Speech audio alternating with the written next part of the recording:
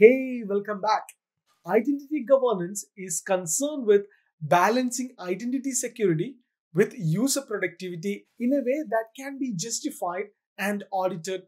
Azure AD provides many identity protection and governance capabilities, including privileged identity management, identity protection, and terms of use statements. In this lesson, you will learn about governance in Azure AD.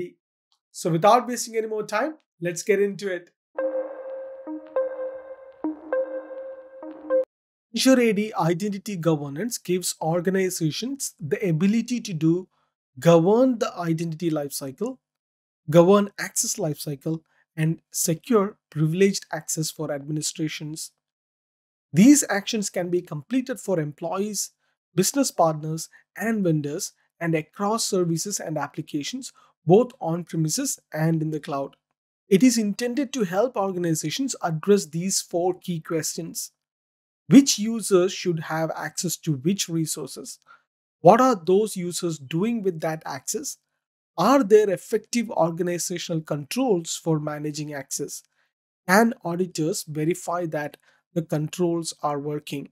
This diagram shows a simplified version of the identity lifecycle. When planning the identity lifecycle management for employees, for example, many organizations model join, move, and leave processes. When an individual first joins an organization, a new digital identity is created if one isn't already available. When an individual moves between organizational boundaries, more access authorizations may need to be added or removed to their digital identity. When an individual leaves, access may need to be removed, and the identity might no longer be required other than for audit purposes.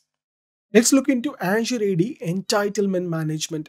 Entitlement Management is an identity governance feature that enables organizations to manage identity and access lifecycle at scale.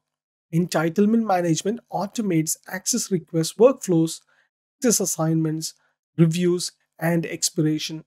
So what is Azure Active Directory Access Reviews?